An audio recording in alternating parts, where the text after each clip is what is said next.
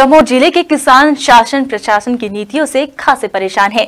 जब इन किसानों की कहीं सुनवाई नहीं हुई तो उन्होंने पथरिया विधायक की शरण ली और अपनी व्यथा दबंग विधायक रामबाई को सुनाई। वहीं रामबाई दबंग विधायक के नाम से मशहूर हो चुकी है। दमोह में किसानों को खाद्य नहीं मिल रहा है, जिससे किसान परेशान हैं।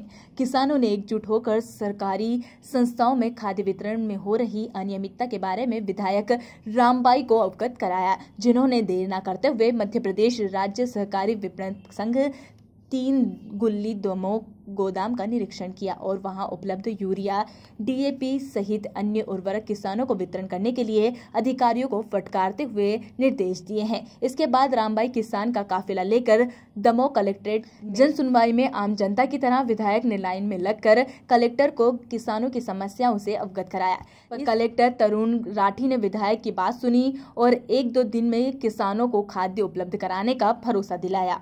पथरिया विधायक रामबाई परिहार का विधानसभा क्षेत्र में भले ही पथरिया ना हो, लेकिन दमोह जिले के चारों विधानसभा क्षेत्र की गरीब जनता भरोसा रामबाई पर ही रखती है।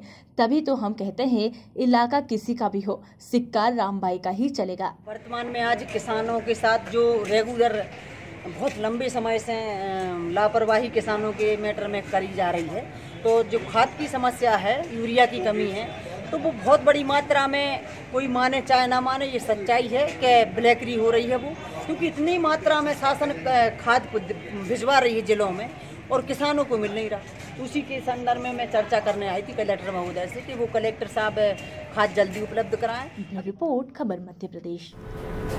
मध्य प्रदेश की लगातार खबरों से जुड़े रहने के लिए हमारे चैनल को सब्सक्राइब करें और साथ ही हर अपडेट के लिए बेल आइकन दबाना न भूलें। मध्य प्रदेश के कई जिलों व तहसीलों में संवाददाता नियुक्त करना है।